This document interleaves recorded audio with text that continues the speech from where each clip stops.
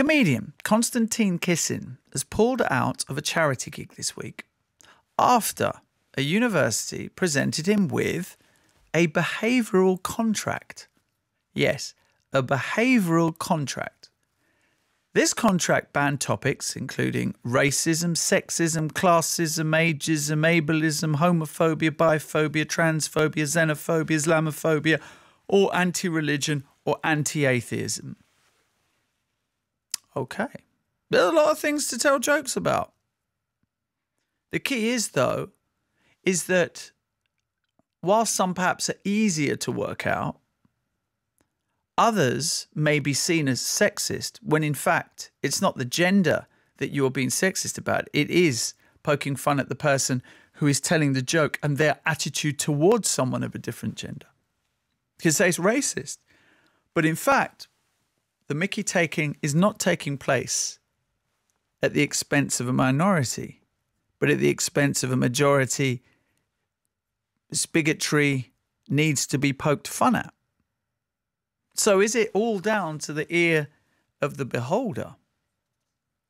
What do you think of a university handing a comedian a behavioural contract? Do you think ultimately that that is a good thing? You should not be able to derive entertainment from the isms and phobias that I mentioned before. If you have to resort to that kind of quote-unquote comedy, you know, you remember those people in the 1970s and 80s who thought certain things were funny, then you're a dinosaur. It's not funny anymore. It may have been funnier then, but we've moved on. Or do you think that this is just pernicious? Do you think that something about this just makes you feel uncomfortable? However liberal you may be, and that's not a political statement, that's just, well, why would you want to be illiberal, quite frankly? Something about this just makes you feel uncomfortable, telling comedians, creatives, what they can and can't say.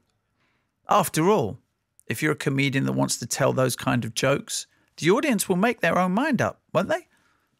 Is this just patronising the audience? Or do you think that we need to take a stand, as we did, that ensured that certain comedians that unfortunately I had to grow up seeing on TV, my kids won't have to see on TV. They won't have to experience certain types of comedy. Now, I haven't seen things like Ain't Our Fault Mum or Mind Your Language or Love Thy Neighbour. I haven't seen any of those things for decades. And I wonder now what it would seem like to watch things like that were regarded to be, if you're old enough to remember some of those programs, would they make you cringe now? Or would you think that they were as funny as they were then? Out of place, out of time. Or do you feel that, well, the audience should decide, not the university, on what is and what isn't funny, and what is and what isn't acceptable? 08085 909 693. If you're at uni, get in contact with me. I'd like to know whether you feel that a university should act on your behalf in this way, or whether you yourself should be able to make that decision. Text 85058. You don't have to be at university to have an opinion on this. You can also reach out to me on Twitter at BBC5Live, or you can tweet me directly if you wish. Or you can email afternoonedition@bbc.co.uk. Konstantin Kisin is the comedian at the heart of this story. We also have Kate Smurthwaite, who's a comedian and activist, and the Birmingham deputy editor of the student paper The Tab is Annabelle Penhaligon. Hello, everybody. Hello. Hello, thanks for having us. Yeah, it's great to have you all on. Konstantin, I'll start with you then. Okay, so would you say any of your comedy comes under the banner of racist, sexist, classist, ageist, ableist, homophobic, biphobic, transphobic, xenophobic, Islamophobic, anti-religious or anti-atheist? Well, let's just get something clear out of the way. In addition to that part of it, there's another part of the letter that stipulates that all topics must be tackled in a way that is respectful and kind. And that's another part of the letter that seems to have been missed. Respectful and kind? Yes, so comedy has to be delivered in a way that is respectful and kind on all topics. That was another part of the letter. Is that tonally?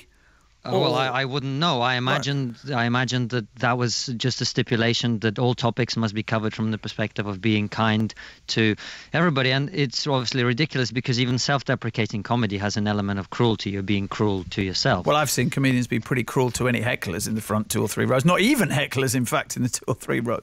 Right. Well, and that is part of the comedy club environment. Personally, I'm not someone who really picks on the audience unless I am being heckled, in which case you do have to, you do have to take control of the gig. But let's just come back to your original question. The one misperception that's come out of all this is I'm some kind of edgelord comedian that goes around intentionally offending people, and that this is the reason that I was sent. That's not a comedian. I think that's just a sociopath, isn't it? Well, yeah, but that is the perception that people have taken because of what's happened. So let's just clear this up.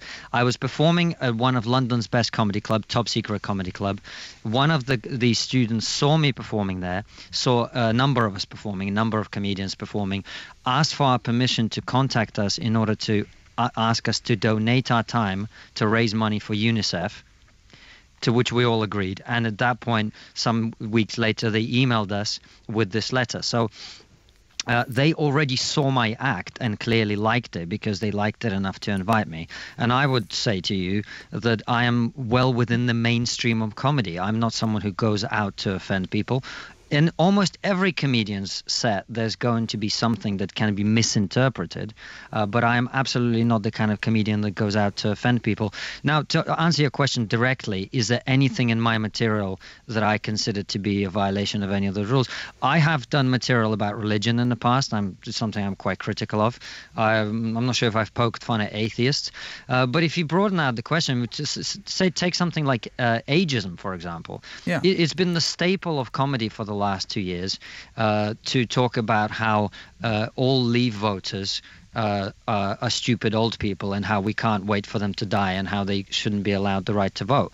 Now, look, that's comedy? Yeah, apparently. Well, go and watch Live at the Apollo. There've been several comedians who've done that on TV. Comedy. That's just insulting. On Live at the Apollo. Now, I'm someone who voted Remain.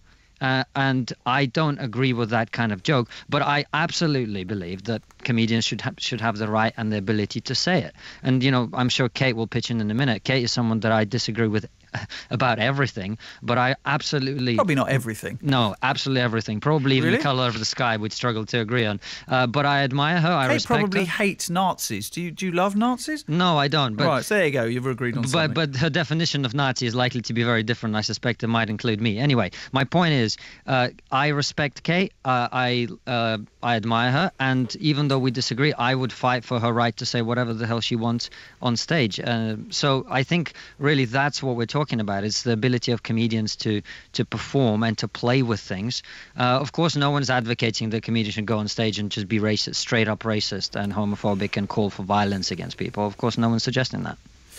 Kate, what an opportune moment to bring you in. Would you defend with every part of your being Konstantin's right to say what he wants in his comedy? No, I don't think that what I want to defend is like the right of comedians to say absolutely anything they want, and it always feels like we get pushed into this corner of like, what about free speech? What about free speech? And suddenly we go, free speech, that's the one thing that matters. And then, you've got 8 larger children shouting something racist at a smaller child and we go, when are we going to end bullying? The fact is that free speech is a principle that we should all, aspire to.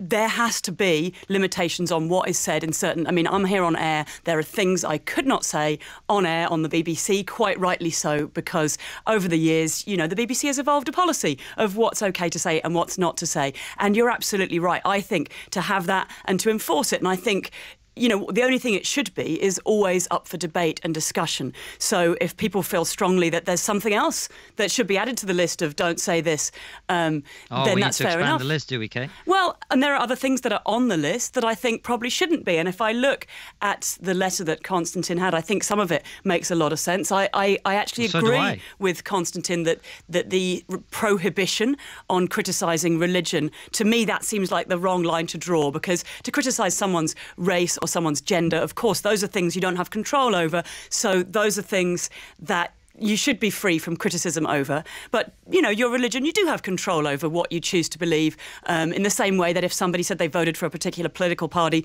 I would feel like I had a right to challenge that and say, well, I think that's a very foolish opinion and I think that you're wrong and here's why. So I think that there are things on that piece of paper that make sense. And to be honest, as a comedian, I perform all around the UK week in and week out. I'm absolutely tired of having to go on stage and follow comedians who are doing material that is grotesquely sexist, that trivialises violence against women, and to be in an environment where you hear a room full of people laughing along with a nasty joke that references, for example, sexual violence, and then I'm the next person on stage. I think, this is a tough life sometimes. I wish that I didn't have to live in that world, and I feel bad for audience members who might have experienced sexual violence or have friends who've had the same experience, who want to come out and relax and have fun, and just as they're kind of enjoying their second drink and getting into that chill out, it's Friday night mode, suddenly they're kind of hit in the face with something that they, that they're perhaps not ready for. And I have a great deal of time and respect for those clubs that, for example, the Poodle Club in Sydenham, for example, Quantum Leopard, some of my favourite clubs around the country that make a very careful point of saying, we want you to be able to relax and enjoy the night. And for that reason, here's what we don't want at our club. And I feel like the SOAS letter goes a little bit too far. It goes further than I would go if I was writing that letter. But I feel like the principle is fair enough. And I also feel like it's their event.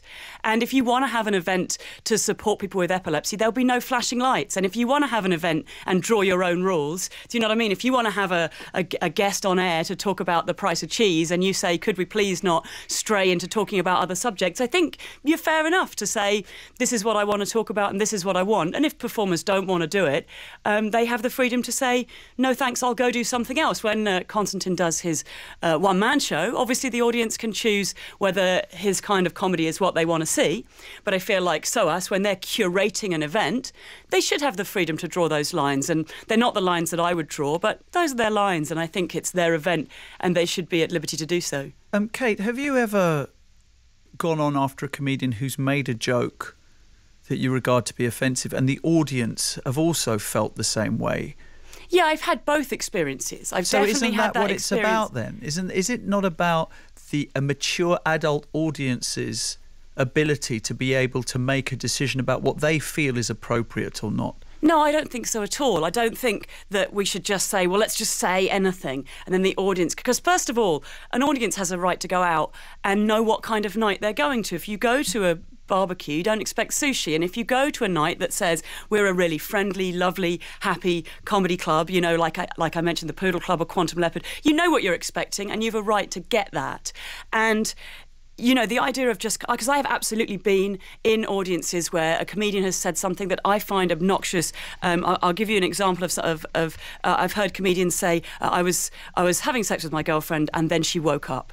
Now, to me, that's an icky, gross joke. I don't want to follow a comedian that said that, but I've seen comedians say that and a whole audience of people roar with laughter. Now, many of those people probably wouldn't laugh at that joke if they heard it at, 9:30 on a Monday morning. They'd go, what are you talking about? But it's Friday night, they're kind of drunk, they're out with friends, everyone else is laughing. They don't want to be the one that stands up in the middle of the room and goes, seriously, I don't like that, that's not okay. Comedy is a communal, shared experience, and we laugh along with things. I've also seen But not everything finds... I mean, you'll look at your audience and some people will laugh at your jokes and some people won't. It's a shared experience, but not everybody finds it funny. No, they all laugh at me, Nihal. Of course they do. Everybody. I'm the only comedian in Christendom with a 100% approval rating. I assume that's why you had me on. But indeed. I mean, it's interesting because I've just looked up the Poodle Club's website and it says London's happiest little comedy club. Now, from that, I can't tell what kind of comedy is going to be on that. I mean, that's about as bland and as open as you would expect it to not be London's saddest little comedy club. Well, you're absolutely right. As a matter of fact, the other club I mentioned, Quantum Leopard, has a very, very explicit agenda on what they want, and they very much send a similar kind of letter to comedians saying this is what is and isn't okay on our stage, regardless of what you might do elsewhere. The Poodle is much more, I know about its reputation from word of mouth, from people who go there, and we all know that if you go to the Poodle Club and say things which are obnoxious and which are going to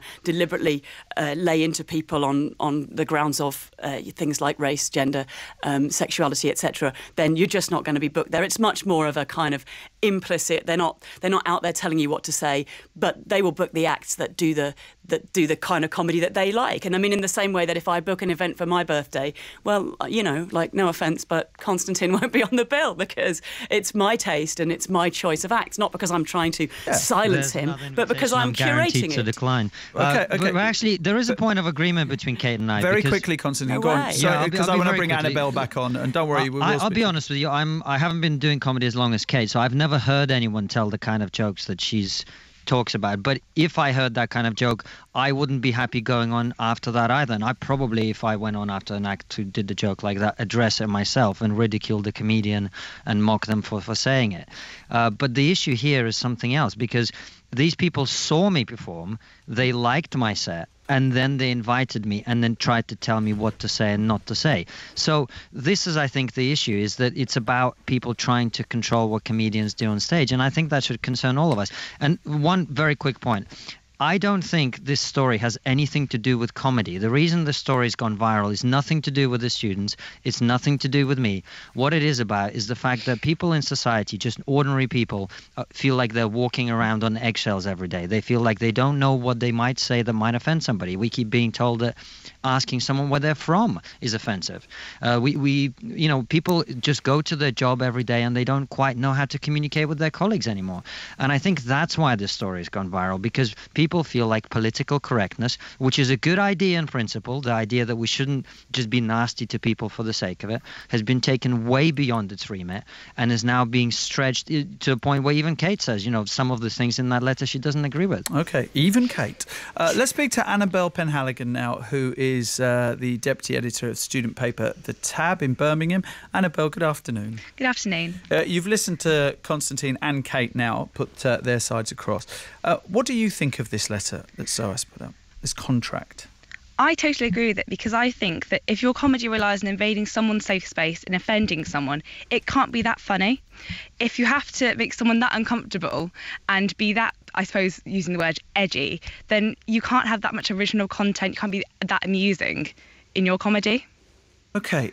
So the fact that they saw me and invited me to perform, how does that square with what you've just said? If they saw me and found me funny and then sent me that letter, how does that square with But you what understand said? The letter is a generic one. It's not personally sent just to you, Konstantin. It was sent personally to me and 4 other comedians, all of whom, It's about being safe. It's about securing had been space. seen on the same night at the same comedy club.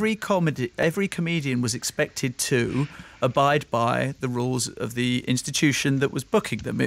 So regardless of whether they liked your material or not, they just wanted to make sure that you understood the rules, because of course comedians have many different sets, don't they, Konstantin? So they booked a comedian that they liked, but expected him to be racist and homophobic. Not so they sent him a letter. It wasn't an abusive letter. I don't it was expect making you to be a dangerous driver, but I still expect you to wear a belt. I don't really understand that argument.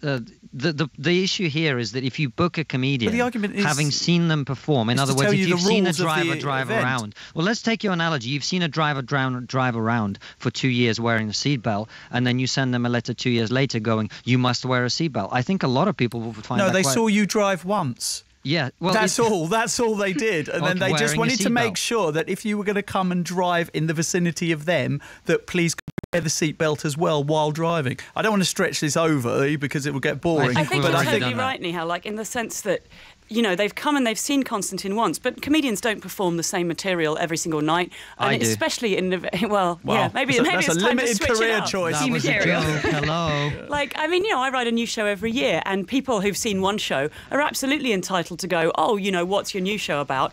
P.S. Here are our house rules. I I never have a problem with that, not least because my material doesn't do those things. But if they wanted me to say I'm never going to criticise organised religion, then I would absolutely be like, OK, I'm going to look at the event, and either I'm going to say, OK, there's a reason why you've asked for that. It's reasonable. I've got other material that I'm happy to do in this circumstance. Or I'm going to say, you know what, that's really core to what I want to talk about right now. And so I'm going to choose not to do the event because it's something that I think, that I think shouldn't be protected and I think we should challenge. OK, Annabelle. The problem is in the ear of the beholder, isn't it? So if you're making a joke about the way your granddad acts, for instance, that's ageism, isn't it? So that means what? You can't say anything about family members.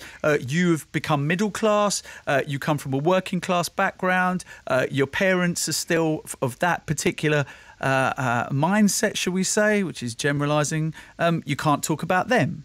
I mean, where does this end, Annabelle? It's about knowing when a joke becomes a thinly veiled microaggression. I think you can tell when something becomes more than just a throwaway comment, when it's offensive to someone, when it is just too far.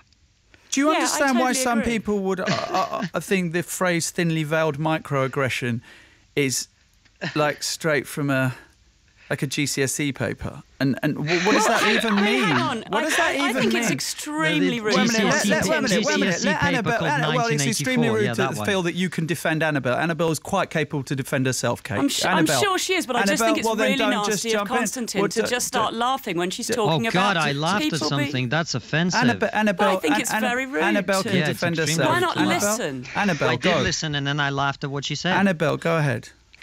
What I'm trying to say is the fact that you can tell when something has gone too far, when something has made someone uncomfortable. I mean, we've all been in situations where someone has said something which is offensive in a way, and you've sort of laughed away at it because it is too awkward to comment on it. And it's about securing the understanding that if you're offended by something and you've got a reason to be offended by it, and you shouldn't be laughed at for that reason. Yeah. So if I'm offended by what you've just said, then I have a right to ask you not to say it. What were you offended? How were you offended what part by of it? Yeah, what part? I'm offended by you restricting comedians' right to say what they want on stage. It's not restricting them. It's making sure that it's not being too offensive. The comedy is still comedic. Look, I'm offended. I have the right to be offended according to the rules that you just laid out. So I'm offended. Can you please stop behaving in this offensive way?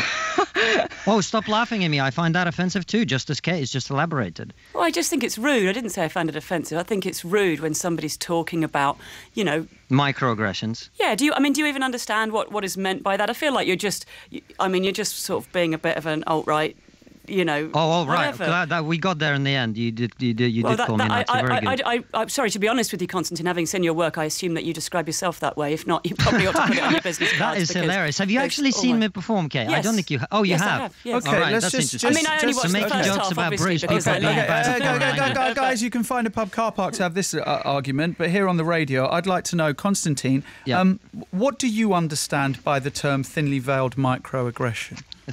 So a microaggression is something that is not an aggressive act, but it is... so I gave an example of it earlier, something like asking someone where they're from. I'm from Russia, right? And sometimes people will ask me where I'm from. And now students like Annabelle consider this offensive because... Can you understand, though, why? I don't understand why. There is nothing offensive. Here you go. Let me finish the sentence, and then you can have the explanation. Let me finish the answer to your first question, and then you can ask me another question. And then do you understand why... Well, you answered that. Do you understand why that, say, for instance, for someone of colour, when someone asks them, where are you from? And you go, oh, I'm from Essex. And they go, no, where are you really from? Can you understand why perhaps... I didn't say anything about someone say where they're really from. I said, where are they from? But so for people... but for someone who is of colour, for instance, and because I do a show on the Asian Network, and I hear this a lot from the listeners there, that when they are asked, where are you from? And then they say, and then they go, no, where are you from?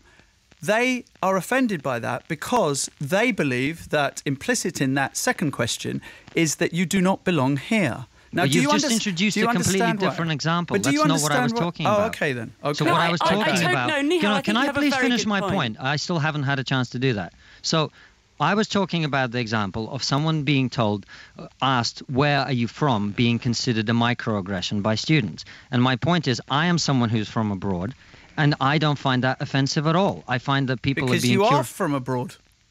Right. Yeah. And well, I gave you an example whereby someone would be offended by I've lived in this country for 25 years. Because they are born here. Offended by it. But also, I just don't feel like you saying you're not offended by it doesn't really conclude anything, does it? It's like, I know someone who's not offended by, a whole string of expletives, but it doesn't mean expletives are no longer offensive. It means some people aren't that bothered. Kate, can you understand why Konstantin would be offended by you immediately jumping to describing him as alt-right, with all the connotations attached to the alt-right? But I've seen his act, and all of them apply to him. Wow. So me making fun about British people being bad at foreign languages, that's all right. That's interesting. Making fun of Russians and Novichok, that's all right. Me talking about the fact that I'm Russian and my wife's Ukrainian and how that is difficult politically right now, that's all right, is it? No. What are you talking about? Just the I've just felt when I saw your You're set just slandering me, Kate. All you're doing here is you're making up stuff in order to try and present me as someone who's all right. I'm someone who's very much in the centre of politics. That's exactly what people on the alt-right always say. Yes, so people who say they're in the centre of politics, they must be all right. I just find your material very sexist, Konstantin, and I have done from day one. My material very sexist. I don't even talk about women at all. What are you talking about? Okay. This is at the heart of this issue. Annabelle, I'll come back to you. Does that mean then that there should be a list of comedians who should be persona non grata at universities? I think aren't students, which is a place of having your opinions and your ideas challenged in order to make you more evolved intellectually, should it not be the one place where comedians who may challenge your orthodoxies be allowed to express themselves? There's difference between expressing yourself and offending someone. It goes back to that. Why? Is it? Because you could find it offensive, but just simply because you do. Look, a Remainer might find it offensive that someone has voted for Brexit. A Brexiteer might find it absolutely offensive that someone wishes to remain in the European Union. But we'd like to think that have a space where both of them could share those thoughts, not tell one side, you can't come here because I find your views offensive. I think the thing is, if I had, say, a rape joke between friends, I would think it's offensive then. It wouldn't change the fact that it's offensive even when I heard it in a comedy club. It's the same thing. There are certain lines which are that kind of joke. Yeah. There are certain lines which are offensive, point blank, whether they're in a comedic element or whether they're in just a interpersonal thing. There are things that I think we should know that you shouldn't be joking about, that are offensive to people, that are triggering in ways. OK, thank you, Annabelle Penhaligon, for joining us. I do understand you have to go. Kate and Konstantin are going to stay with us. Annabelle is Birmingham deputy editor of student paper The Tab. So many texts, so many tweets coming in on this. Please share your thoughts with us. This is 5 Live.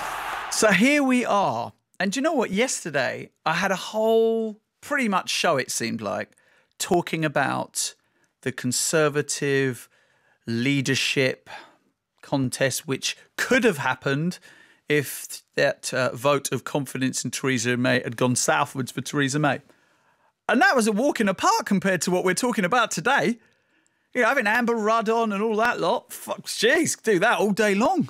This, on the other hand, about comedy and about what is acceptable and whether people are now sick of being told what they can and can't say. Therefore, this is the thin end of the wedge. A university saying to a comedian that he must sign or she must sign a behavioural contract. Now, banned topics in the behavioural contract: racism, sexism, classism, ageism, ableism, homophobia, biphobia, transphobia, xenophobia, Islamophobia, or anti-religion or anti-atheism, and to be kind and respectful when delivering your comedy. That was on the contract.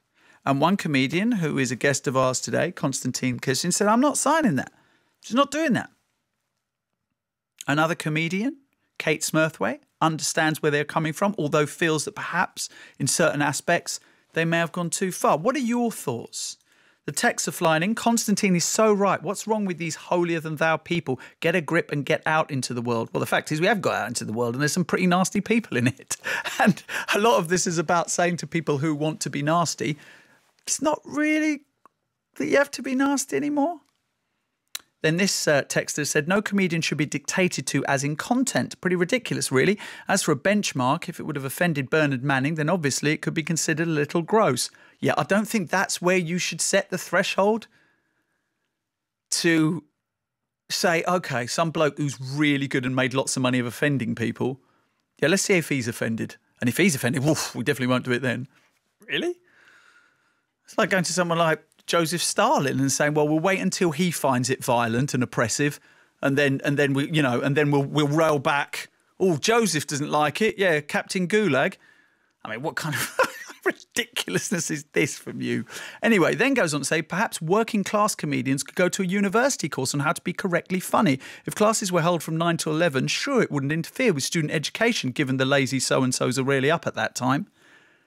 How patronising is that to the Mickey Flanagans and John Bishops and countless other comedians who come from certain backgrounds and who are incredibly funny and are nowhere near Bernard Manning and his nastiness?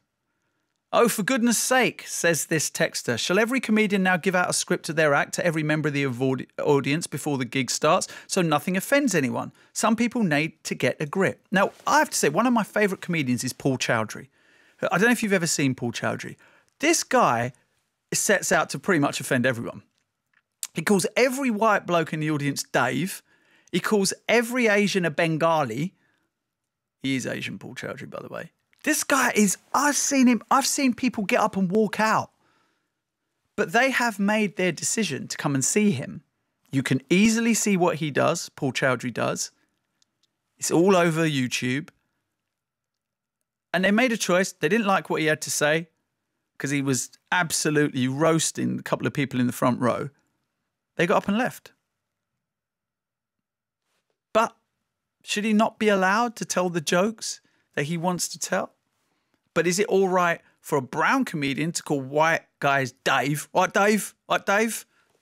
The Dave in question, who probably wasn't Dave, seemed to find it quite funny.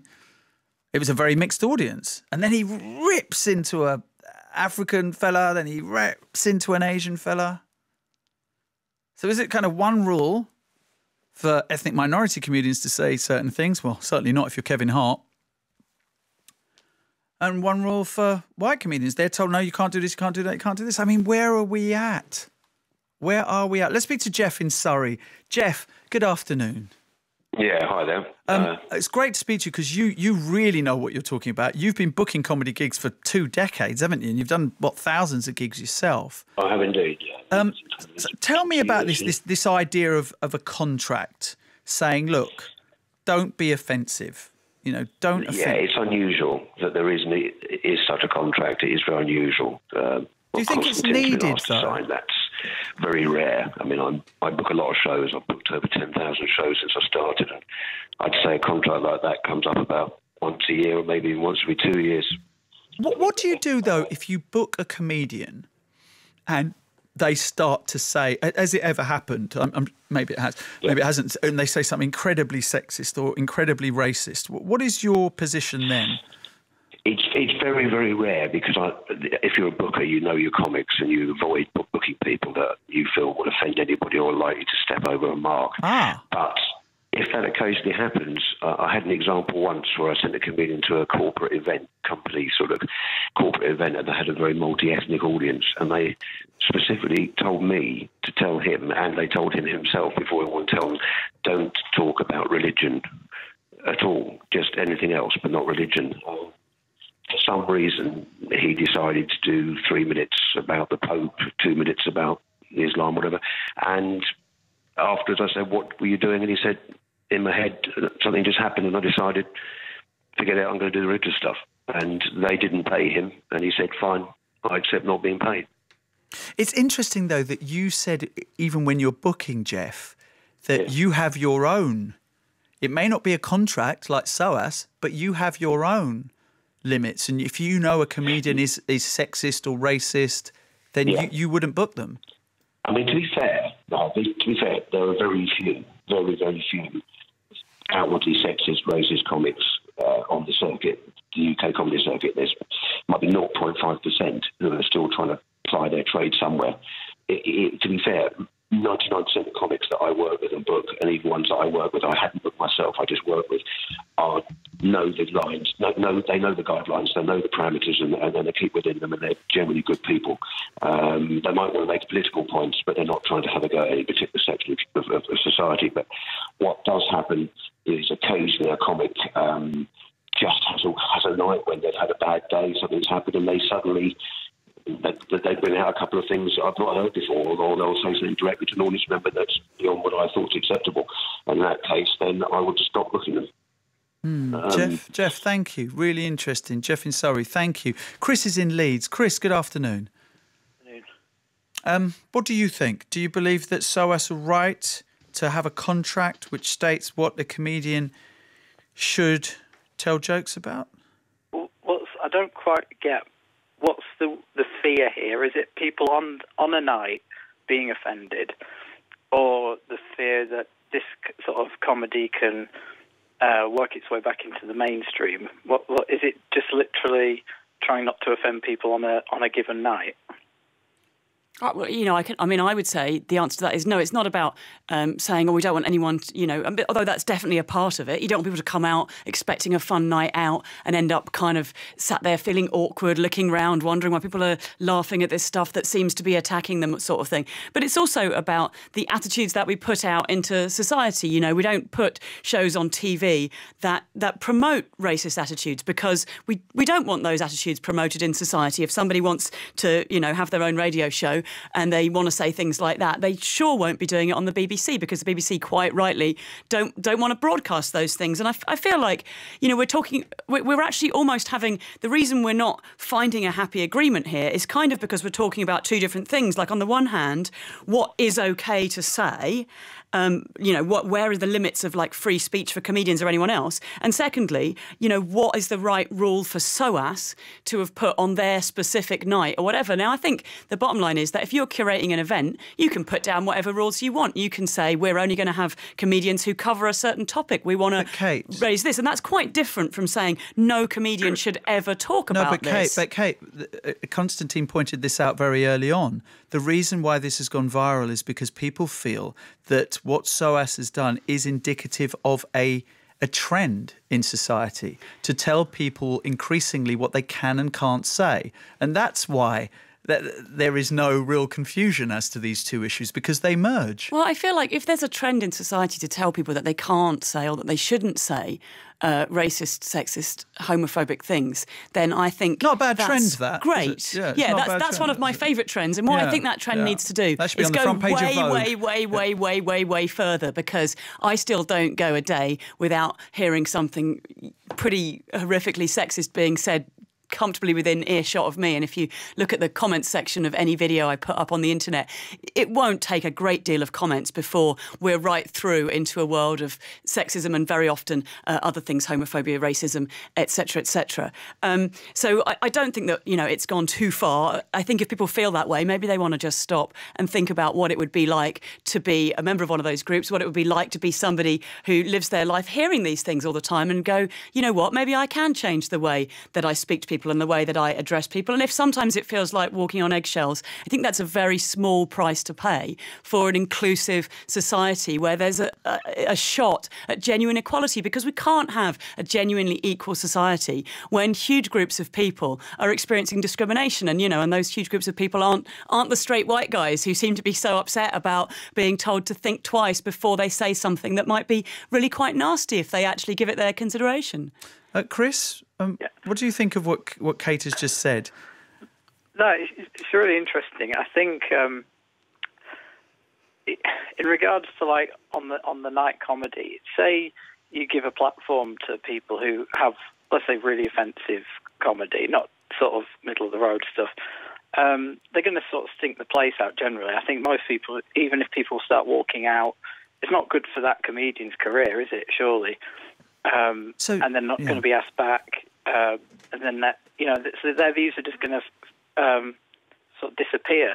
But then I think kind of creating all this publicity about somebody who's overly offensive, then it does go viral. It makes the media, and then it creates this sort of whole debate, and then And do you know what I mean? So it could be counterproductive in a way if you let sort of unacceptable comment, not let it. It's hard to explain. Do you know what I mean? No, I totally know what you mean, Chris. It's that thing of people deliberately overstepping the mark because they think, oh, maybe that'll get me on, a newspaper article or a TV show or whatever. And it's exactly that thing that, if Konstantin was happy and comfortable that his material is totally inclusive and is lovely and is suitable for the night that he's going to perform at, then all he has to do is sign the contract and say, great, I'll see you there. Except if I have principles, which I do, in which case I would turn a contract like that down because I believe that this is not the way that comedy should be done. My set is perfectly compatible with their requirements, but I did it as a matter of principle. So you did it to stick up for people who do want to do racist, sexist stuff. It doesn't make any sense. I did it to stick up for the comedian's freedom to play around. There was a story only 3 days ago, Kay, which I'm sure you followed in America, with a comedian called Nimesh Patel, an ethnic minority comedian, I should point out. A very woke comedian. You'd like him. He went to a college campus, he did his comedy, and halfway through he got pulled off for doing very woke jokes by a bunch of students who decided to find him offensive. I've gigged with you before. I've seen people find you offensive. Really? When? And if people tried to pull you off stage, at that moment, I would defend you. But let me just very quickly come back to your point about me being all right. I just got a bunch of messages from fellow comedians while we were on the break. One of them, a well-known neo-Nazi alt-writer called John Cleese, you might have heard of him, saying, I salute comedian Konstantin Kisin for refusing to sign an agreement demanding PC behaviour during his gig at a London University society. So I'm not there quite we are. sure why we're doing a radio show where the guests are now reading out their own text messages. I'm just pointing out to you, Kid, that not everyone who disagrees with you is all right. Could you please stop talking over me, by the way? So I'm not sure. I'm not sure where you want to go. We haven't got that much time for you to read out. Here's some good reviews I had last year. Shall we get back to the subject? Being bigged up you by don't John think it's Cleese. newsworthy that John Cleese, one of the founders of British comedy, he wrote some very nice things about me, actually, on one occasion. Supports what I've done. Man. You don't think that's newsworthy? You don't think that's relevant to this conversation? I don't know what John Cleese's attitude towards. Well, I get a sense by what you've just said about political correctness, but he's not my go-to default person when we're having these kind of conversations. But you don't think it's relevant to this conversation? About political correctness. But you don't think it's relevant to this conversation that this is what he's just said? Well, okay, if it makes you feel good, fine. No, I'm saying it's relevant to the conversation because someone that ordinary people would consider an authority on the subject has just said that. Authority on comedy or on political correctness at universities? On both. John Cleese is an expert on political correctness at university. Interesting theory. Andrew Doyle is with us, who's the co-founder of Comedy Unleashed, which is described as a comedy night for free-thinking acts. Andrew, good afternoon to you. Hello, how you doing? So, wow, this is much livelier than any Brexit conversation I've had over the last... Yeah, it would be, wouldn't it? It's very contentious. It is indeed. So describe what your night's philosophy is then. Okay, so the principle of the night is just that we encourage comics to come along and to experiment and to not concern themselves with offence and offending anybody, because that can happen inadvertently anyway, and to just encourage a kind of free speech ethos and to suggest that we want a broad range of views. We just don't want to hear the same political viewpoints again and again and again, which is happening more and more. There's a real homogenous quality to a lot of comedy clubs in terms of that. So we're just trying to broaden that out a little bit and encourage people to say what they want. And it's definitely not a safe space. We don't believe that comedy should be a safe space whatsoever. So that's the point. So so people they can come on and tell those kind of 70s jokes about black people and Asians, and that's... Well, no, because it's not the 70s. That's not going to happen. I mean, what's very interesting about all this is... So those comedians don't exist anymore, is that your point? No, I mean, I've been on the circuit a long time, and I'm sorry, where are these racist comedians? Where are they? I don't see them. I mean, this is very interesting. Well, I mean, for Kate's starters, imagination, that's where they all live. Konstantin's video has gone viral, not because people are sick of being told they can't be racist. It's gone viral because people have been being told that they are racist when they're in fact just making a joke. And that's the distinction. And the idea that it's because someone jokes about a topic... So wait a minute. The racist intent is not in the ear of the beholder, but in the comedian telling the joke. Therefore, someone who feels that it's racist does not have a right to express that opinion. They have a right to express whatever the opinion they want, but the assumption. But that's not what. But that's important. The assumption that you are making, the assumption that a comedian has racist intent, is a huge assumption to make, and also quite bizarre because. No, it's not. It's not. It only is an assumption made by someone who's listening to it and feels that the comedian has said something racist. clearly. But you're saying that no one like this exists.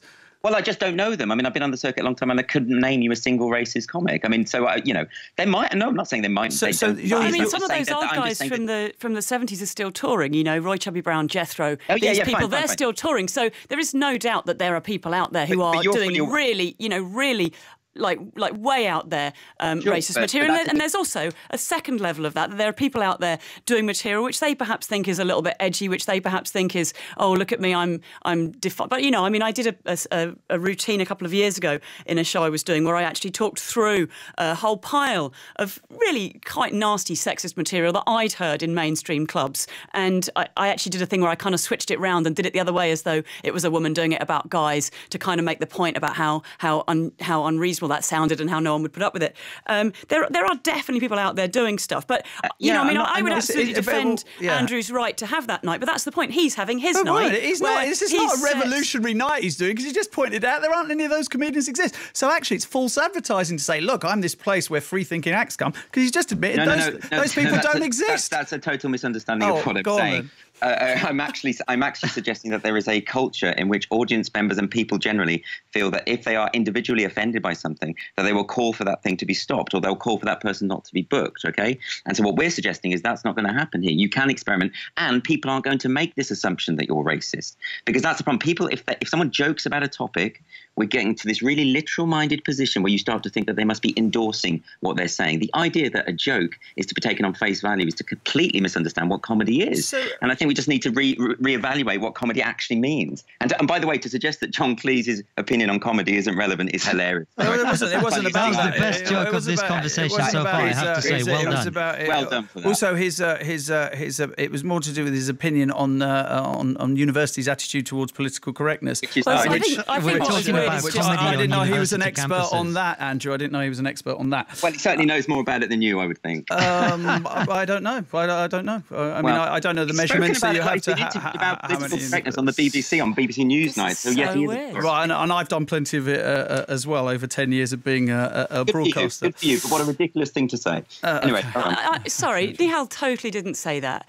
It is really, really weird to come on a radio show and then, rather than expressing your own opinion, say, I'm going to read out something that I think is, that somebody said to me. I mean, if it's that great, send it over to Nihal and he can make an editorial decision about it's fine. It's really weird. Look, he's allowed to get John Cleese to big himself up. That's absolutely fine. I did not get him to big me. I haven't been invited to read out my reviews. Can we please just stop? It's not a review. It's not a review. Kate Smurthwaite early on tried to slander me by labelling me as alt-right, and I gave an example. It is slander, and I tried to give an example. In fact, I did give an example of someone who agrees with me. There's nothing wrong with that. It's not a review, and it is absolutely relevant. So let's please not pretend. To be honest with you, Konstantin, I wasn't really suggesting. My name is Konstantin, by the way. That's a microaggression. I'm deeply offended. I said Konstantin. You said Constant. No, I said Konstantin. Okay, this has now just descended into what seems like just a couple of children talking about nonsense. I'd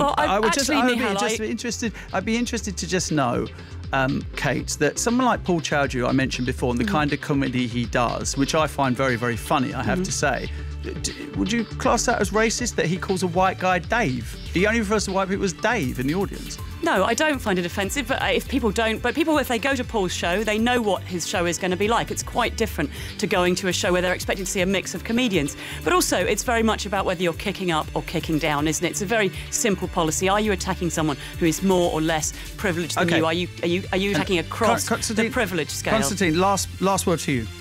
Well, I think Kay has just shown us what this is all about. This is about wokeness. This is about intersectionality. This is about labeling everybody according to their genitals, according to what they look like, according to their skin color, working out who's more oppressed than who, and then deciding who can make fun of whom.